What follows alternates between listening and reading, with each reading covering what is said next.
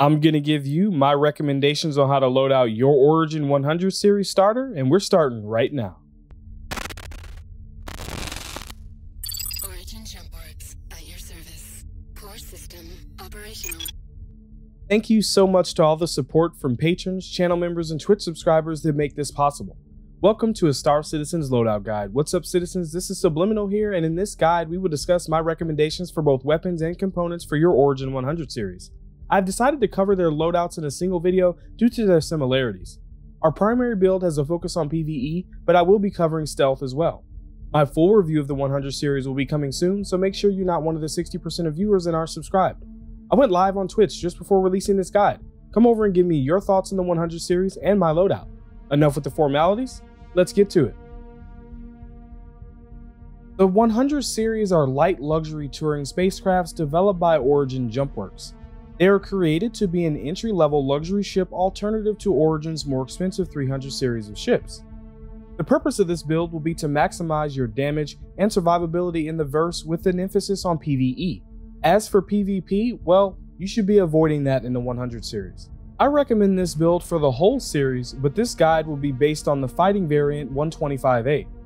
Remember that the 125A has better components than the other variants, so when I say something may not need to be upgraded for it, that may not apply to the other variants. The only differences between the variants are the better components and more missiles on the 125A. Now that we understand the objective of this build, let's take a look at its components. We'll start with the power plant that generates power for our weapons and components. Standard power plant on the 125A is the Size 1 Grade 3 military class Regulus. When deciding on a power plant, you should look for the plant with the least amount of stealth emissions and/or lowest request time that has enough power for your build. So I'll be adding a Slipstream. It's grade 1, stealth class, has almost 1800 max power generation per second, and a super quick 1.25 second request time. We will lose a significant amount of max power draw that we don't need and reduce the time it takes to reach that max power draw down to 1.25 seconds. I'm choosing the Slipstream to reduce power up time from a cold start or an EMP attack and to reduce my detection range. Let's discuss its coolers. These cool your weapons and components after they've overheated. The standard coolers on the 125A are the Size 1 Grade 3 military class bracer coolers. This is one component that you do not need to upgrade. However, if you want the absolute best performance that's not really worth the cost, I recommend adding Zero Rushes. They are grade 2, competition class with a cooling rate of 238 kilos per second and a request time of 3 seconds. By upgrading these, you are reducing your power up and EMP recovery time by 9 seconds, but slightly lowering your cooling per second. However, we don't need the extra. For a full explanation of how power plants and coolers work, or for an explanation on how kilo per second is not a unit of measurement, check out my guides to power plants and coolers. Shields and QT drives are coming soon. Now for its shield generators that protect our ship from these components. The 125A stock shield generators are the Size 1 Grade 3 military class all-stop shield generators. This is another decent stock component that you don't have to upgrade. However, we want to maximize our survivability, so I'll be adding an FR66.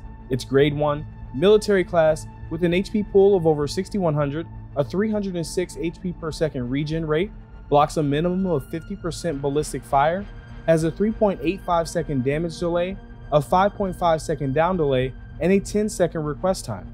Using the FR66s is better than the all-stops in every way except its emissions. If you'd like some extra shield pool and ballistic protection at the cost of a much slower recovery time, an honorable mention would be the Guardian. And lastly, the quantum drive that will help you get to the stores to sell these components faster. The standard QT drive on the 125A is the Size 1 Grade 3 civilian class Expedition. This drive has excellent range, but it's quite slow. I prefer to use the fastest drive that can make a trip from one end of the system to the other. With the extended fuel tank of the 100 series, I would go for the Burst. The Burst is grade 2, civilian class, has 170 megameter per second quantum speed, an 11.4 per megameter fuel requirement, a 5.6 second spool up, and a 12-second cooldown time. With an exception of the Burst, all three of these components can be found at New Babbage. You will need to stop by Area 18 or Grimhex for the Burst. Before we get to weapons, the link to this specific loadout at Urkel.games can be found via the link in the description. Also, if you'd like, you can head over to the channel Discord, where we have a community of over 1,700 citizens who like to discuss ships, loadouts, components, weapons, and more. and it's where I store my most up-to-date loadouts. Link in the description. I'm excited to announce a new art series, Vessels of the Verse. This will be the first of many designs that will be released alongside buyer's guides and loadout guides. They will be available on Displayed in 48 hours, on the merch store in 24 hours. Desktop wallpapers are available right now to Twitch subs, patrons, and YouTube channel members, and mobile wallpapers are available for free via link in the description. Now let's talk about its stock weapons and my recommendations. Underneath each wing, the 100 series is equipped with a size 3 hardpoint, with a gimbal size 2 M4A laser cannon. One M4A does 183 alpha damage, times 75 RPM, for a total of 229 DPS and a 2,000 meter range. These cannons aren't terrible, but I think the newer player would be better off with the more forgiving CF series. Also, the 100 series is certainly nimble enough for fixed, so we'll remove the gimbal and add the CF337 Panther laser repeaters.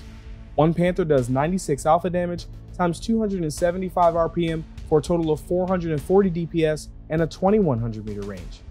Underneath the nose, tucked inside the hull, is a bespoke missile rack with 2 Strike Force 2s. One Strike Force 2 does 3800 damage, has a 2.4 second lock time, and a 4800 meter tracking distance. These missiles are actually my honorable mention, due to the damage payload and avoiding countermeasures.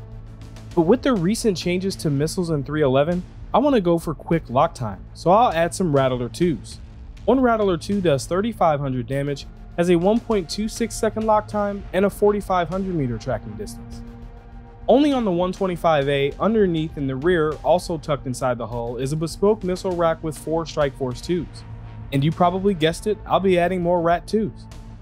Both the Rattlers and Panthers can be found in New Babbage as well as these locations. If you don't have just over 100,000 Alpha UEC to purchase this build all at once, I would buy them in the following order. The weapons, shields, and power plants are the most important. Let's talk briefly about stealth. I can recommend stealth for the 100 series, but not for surprise attacks like other ships, but instead to avoid other players who might want to take advantage of a small fish. In fact, if you're using the 135C for its extra cargo space, this would be my go-to build, as coming across the wrong player could cost you valuable Alpha UEC. So here's how I'd load it out. I'll keep the Slipstream power plant from the main build, as well as the competition class Grade 1 Zero Rush coolers. Snowblinds are not sufficient enough, and a stealth Grade 1 Mirage shield generator. And you can pick whatever QT drive you prefer. For weapons, I'd equip either Mantis GT220s because ballistic penetrates shields, and most importantly, don't announce your location to the rest of the verse. Or if you're concerned with ammo, the Light Strike 3 laser cannons are actually more stealthy. Let's go over those stealth stats. Your IR in the 100 series after 30 minutes of flying around is around 5800 with this stealth build. So, depending on your opposition's radar, your detection range is between 2900 and 4350 if you're not using Afterburner. You are free to fly around at any speed, but once you start firing, your IR goes up about 1000. This isn't that big of a deal. Now, typically when a ship uses Afterburner, its IR quadruples. But in the 100i, I struggled to get my IR over 10,000. That's pretty good. But you should still avoid using Afterburner if you want to remain undetected. This includes Space Break, so only use it if you're in trouble and need to bug out. This will be my default loadout on the 135C, but not sure I'd use it on the other variants, or at least if I plan on doing some combat. I hope you enjoyed my loadout guide of the 100 series. I'd love to hear about yours down in the comments. If you're a new player considering becoming a citizen, using my referral code in the description will get you an extra 5,000 starting Alpha UEC in the verse. My full review of the 100 series will be coming shortly, so make sure you're subscribed and have the bell clicked. I went live on Twitch just before releasing this video. Come and hang out. If you enjoy my channel, there are so many ways to support it, ranging from free options like Prime Gaming subscriptions and sending Alpha UEC in the verse, sub-club subscriptions, merch, to more generous forms of support. Head over to SubliminaLchannel.tv to learn how. Your support in all forms makes this channel possible. Even your viewership, liking, and subscribing goes a long way. To continue watching, here's a video I think you may like. Here's a video YouTube thinks you may like, and until next time, citizens, I'll see you in the verse.